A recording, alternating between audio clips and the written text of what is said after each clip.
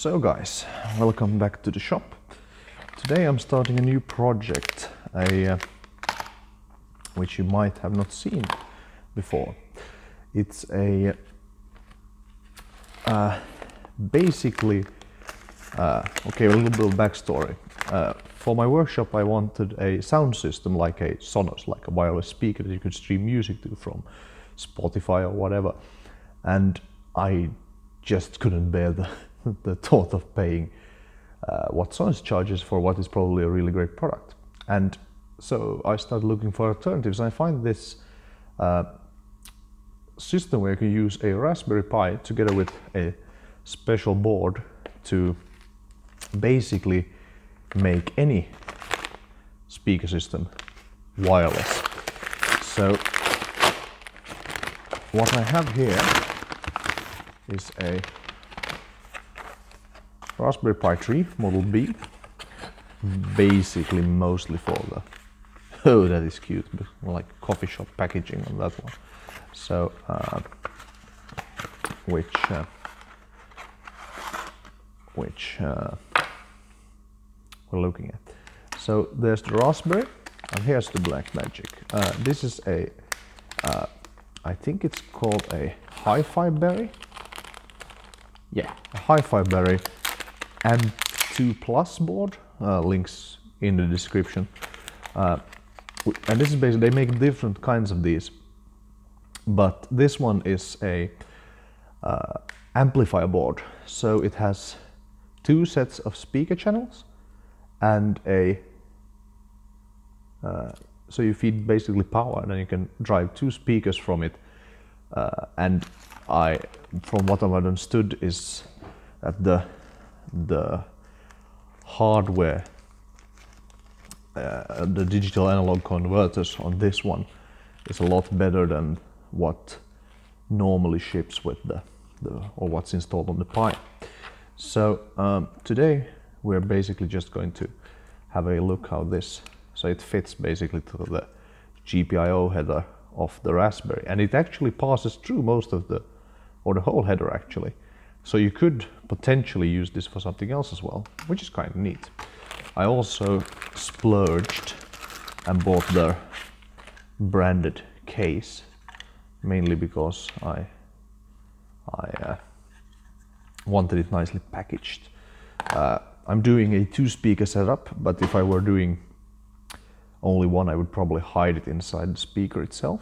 So what we're going to do here is we're probably going to, these are nylon standoffs, and I have to admit I'm not overly familiar with these, but I guess you would want the small nylon bolts on the bottom, because this board weighs almost the same as the Raspberry Pi, so you definitely don't want it hanging off just off the GPIO header.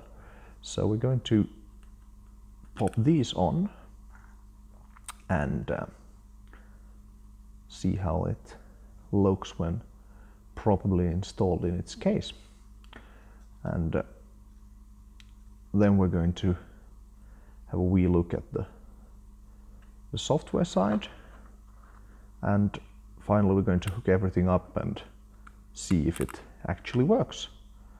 So this is going to be interesting. This is not a like hacking build or anything. This is basically just cobble the pieces together and see how it works. And I know there are other videos, but I thought this was quite a neat product, and thought this might interest you guys.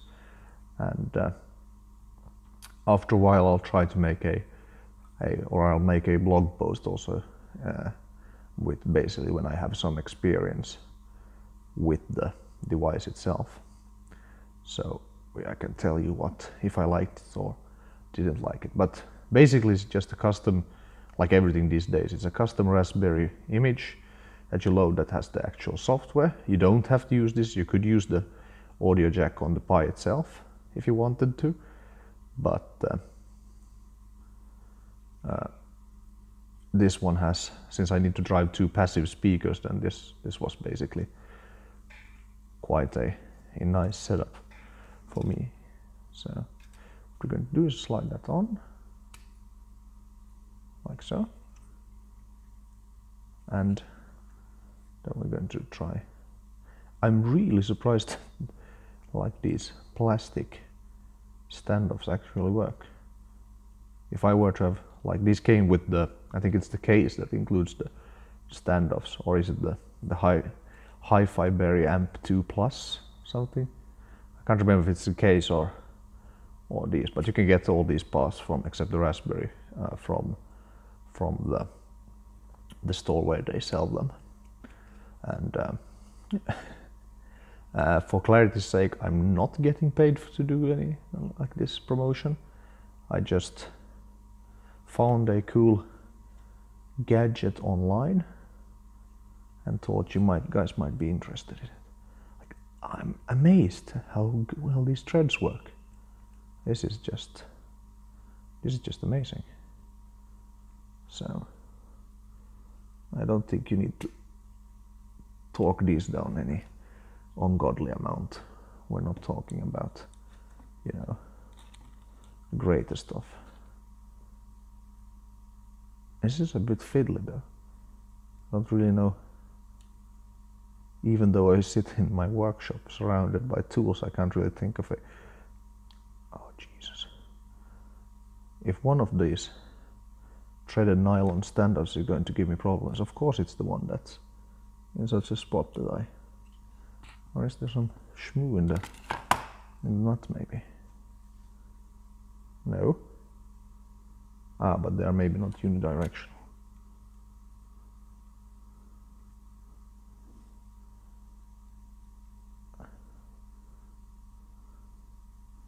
I'm sorry if I'm a bit out of focus.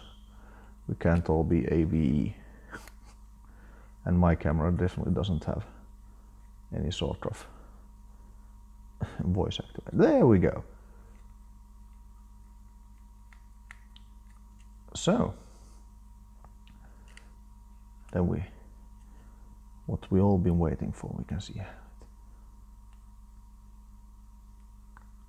These are quite handy. You can probably get like an assortment of these from Banggood or something. I have to look into that.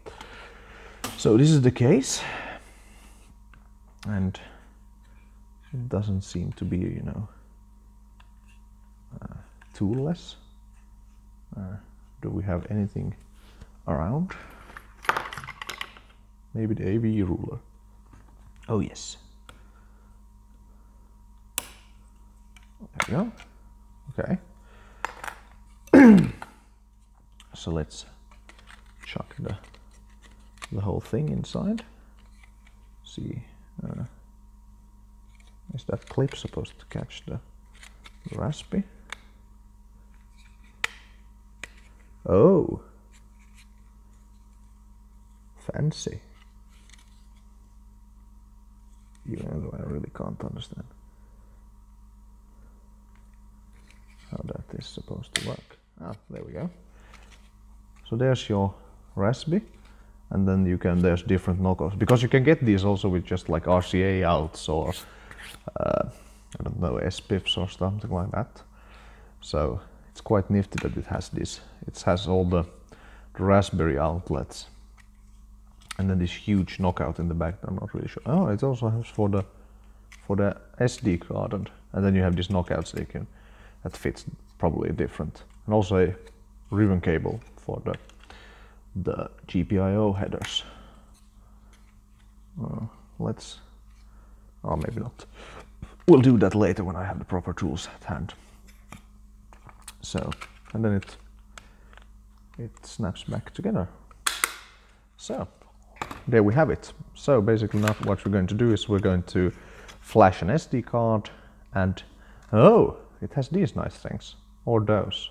I could probably like screw it into the back of the speaker. That would be nice. Completely hidden setup, just two speakers. So we're going to flash an SD card with software, try to set that up, and then we're going to have to find a power to this. This one needs, I think it's 18 volts, it says on the PCB for the HifiBerry, and it also powers the RasPi, so you only need one power, which is kind of nice. So we're going to do that, and then I think this is going to be maybe a multi-part series. We'll see how inspired I feel. But there you go, a Raspberry Pi 3B with the added I think you could call it amplifier hat, I think, and in its nice purpose-built case, which is lovely. So yeah, I'll catch you guys with the software side of things, and then we will get back at it. Okay, see you in a bit.